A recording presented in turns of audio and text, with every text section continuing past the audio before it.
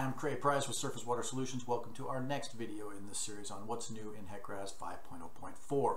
In this video, we're going to hit the new rating curve function, and in order to demonstrate that, I'm going to start with the model that we've just completed in our previous tutorial on the internal boundary conditions.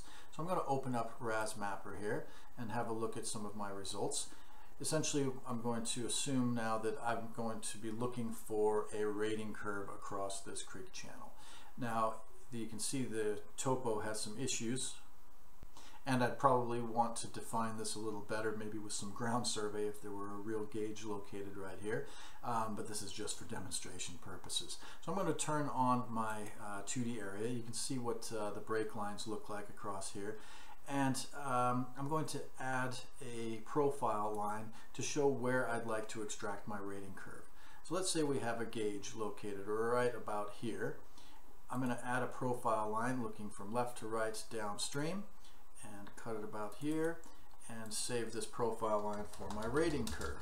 Now, I always recommend taking these sorts of things that you've drawn in and either drawing them outside of HEC-RAS as a shapefile or exporting them as a shapefile so that you can see, you can recover these in other models and in other projects.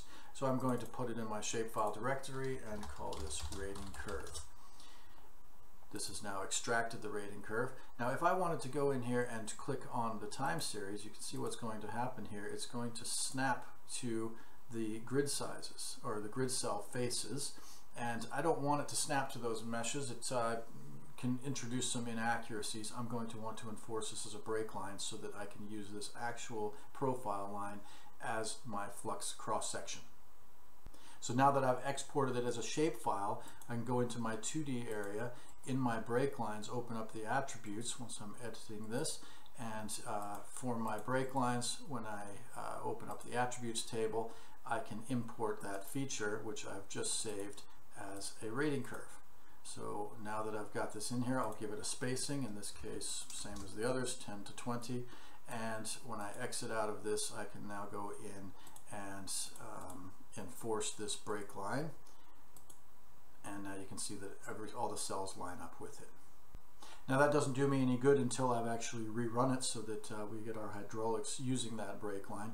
I'll ramp up the flows a bit so that we can see some floodplain flows here as well. Save my edits and go into my flow. In the unsteady flow file, I've got a flow hydrograph in here. I had ramped this one down. I'm going to pull it back up. Maybe I'll make 10 times the flow come through this thing now. And now when I rerun this, it's going to actually recognize that break line and compute hydraulics running from cell to cell right across that face. So as this runs through, I guess we need to explain a little bit about rating curves. When you extract a rating curve, you're going to want to grab the stage hydrograph from one single point, and you're going to want to grab the flow hydrograph from a cross section. So in 1D, you could grab it from the same cross section and it wouldn't be any different because the water surface is flat straight across that cross section. In 2D, you can have a different water surface elevation for every single cell. So what you're going to get here now, I'll explain a little bit about this new rating curve function. See, we've got a little bit of floodplain flow going on here. When I grab this profile line and right click on it, I now have a new feature here called rating curve, and it says beta only, and that's because the beta version does have a little bit some issues in it that might need some resolution, but you can see I only let this thing run up and back down for part of the receding limb. If I had let this keep running for another hour or so, I'd bring it back down here. You can see the looping going on. What you'll also notice though is there's some oddities going on in this area down here. And what's happening there is it is averaging the water surface elevation across all of these cells, and so you're not getting the stage hydrograph from a single cell. So if you actually had a gauge located, say right here, you would want to actually extract that time series as a stage, and I'll turn on the water surface elevation here. If I had my gauge located right there, I'd pull my time series out and go for the water surface elevation and get a stage hydrograph.